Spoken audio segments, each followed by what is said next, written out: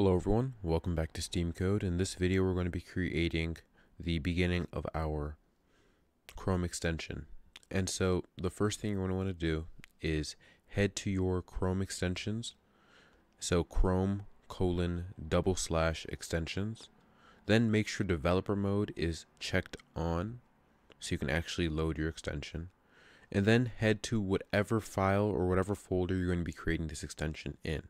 You can use whatever editor you want. I'm using VS Code, so you can download that if you'd like. And then the first thing we're going to need is a manifest.json file. And what a manifest does is it allows you to specify information about whatever you're creating.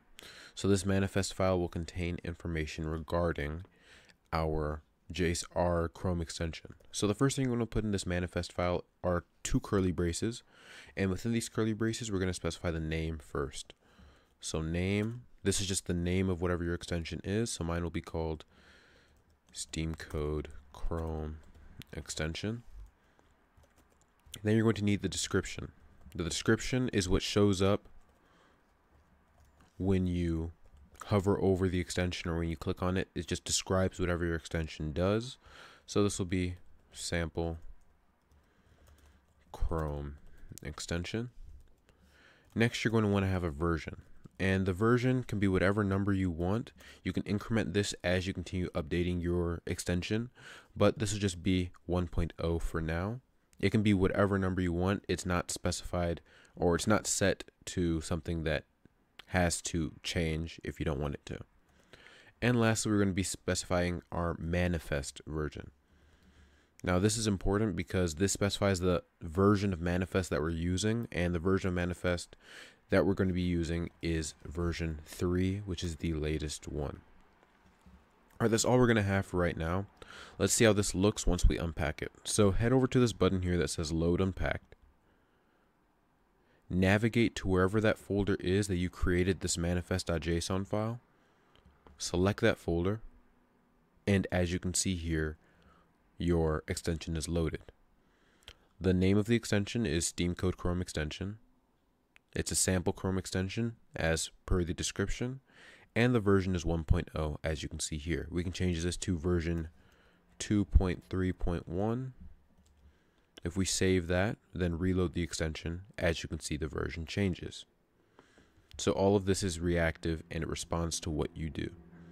So now the extension doesn't really do anything right now because we haven't actually had any JavaScript implanted into this extension.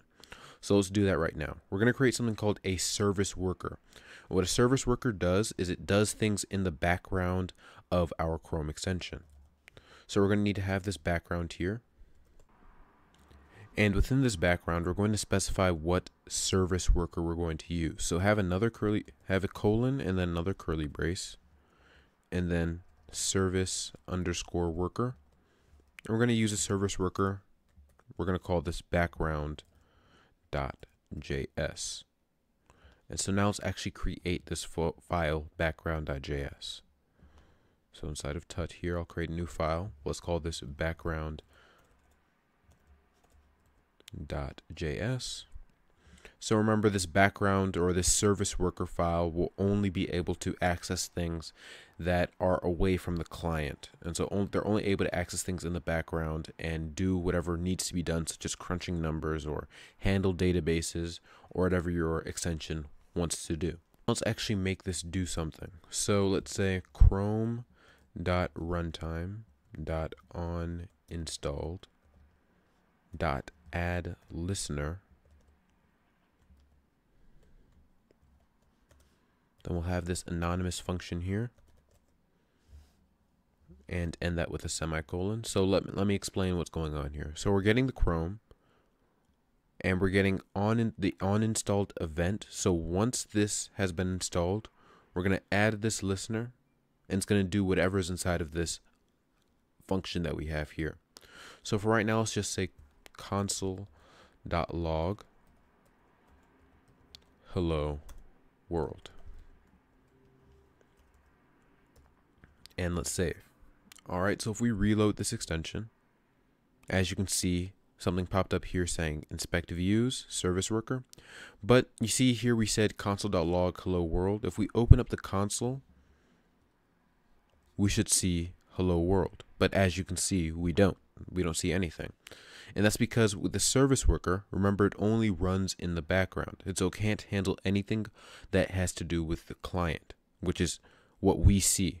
So we need to go to its own console, which you can see here with the service worker. And within its own console, let's reload this. Within its own console, it'll say hello world.